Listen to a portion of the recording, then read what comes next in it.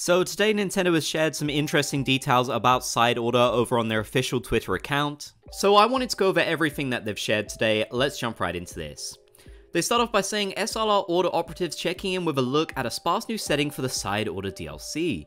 It looks a lot like Inkopolis Square, plus some white coral substance and minus all the people. What and where is this place? Do they even turf war here?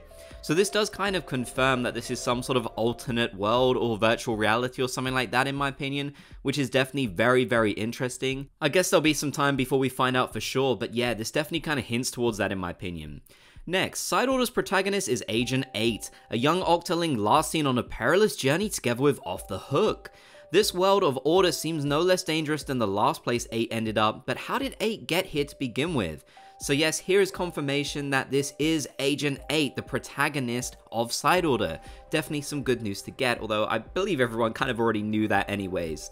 So yeah, this is our protagonist, this is what they look like. I really love these character designs and I cannot wait to play through with them. It's honestly going to be a lot of fun. Next, the SRL Zoning Committee doesn't recall approving a permit for the Spire of Order, the strange tower looming over Side Order. The elevator only takes you up one floor at a time, and the floors change every time you get there? Who reviewed these blueprints? So there's some really interesting details about the main setting of this DLC, the Spire of Order. Yes, there will be an elevator, of course, which we saw in the trailer, and it will involve us going up one floor at a time. And also, it does again imply by what they're saying here that this is definitely outside of the usual reality, I guess, of our world in Splatoon, since they it could just be some flavor text from Nintendo, but that's definitely what I'm getting from it.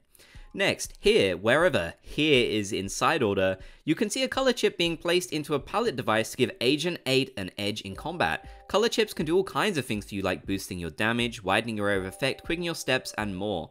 So there's going to be a lot of those, which is really exciting. I like this new little image that they shared alongside it too. This feature is definitely going to be a lot of fun, and I'm interested in seeing maybe what combinations you might be able to use as well. I definitely think there's a lot of potential here.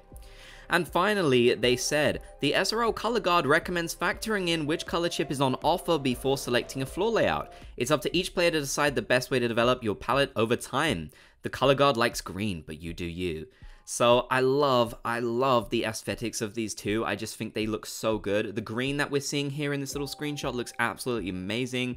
And I love that they let you choose as well, which is something we've typically seen them do with a single player. But I still think it's good that you're not kind of forced into using specific abilities. You can mix it up and play how you want to. Let me know what you think though about these new details and such. I know a lot of them were in the first trailer, but it's still interesting in my opinion. If you made it to the end, be sure to comment Splat Gang down below so I know you did. If you enjoyed, be sure to leave a like, and if you haven't already, consider subscribing and turning on channel notifications for more.